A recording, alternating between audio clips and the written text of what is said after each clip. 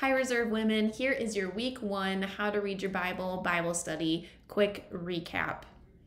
So in week 1, we learned a few different things. First of all, we learned that the Bible is actually God's word to his people.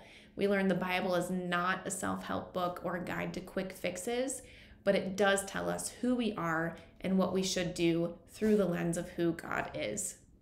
We looked at Hebrews 4:12 and we saw that the Bible is alive and active, it's moving, and so therefore it's relevant in our lives today.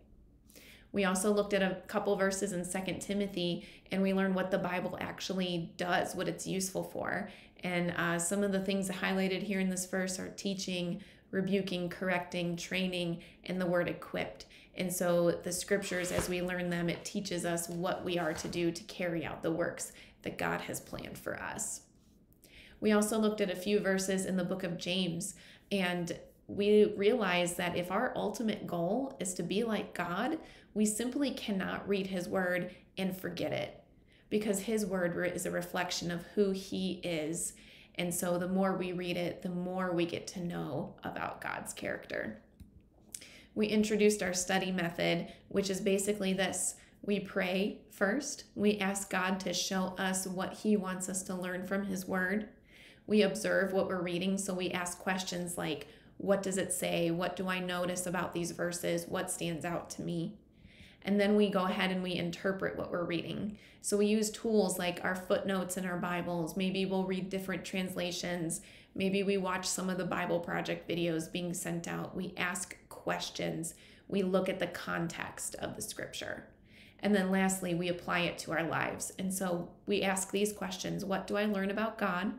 And what do we learn about what we should do through the lens of who God is? So a few things to remember today is the Bible is living and active.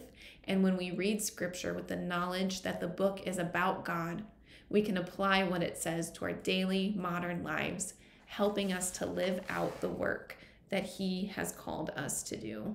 So a big question that you guys had last night is, where do I start? Next week, we're going to come back and we're going to learn about how to build a Bible reading routine. But before then, I would just encourage you in this and start small. Remember, we said one bite at a time. The good news is that you can read this, you can do this, and God has given us incredible access to his word and who he is through the Bible, and he wants you to know him through it. That is really good news. So I would encourage you today to just start with reading your homework there, start with doing one thing at a time. And when we come back on Monday, we'll talk about building a routine. We're also going to come back and learn about the Pentateuch, which are the first 5 books of the Bible. So we're going to look at Genesis, Exodus, Leviticus, Numbers, and Deuteronomy and see how these books work together as a whole in the bigger story of God.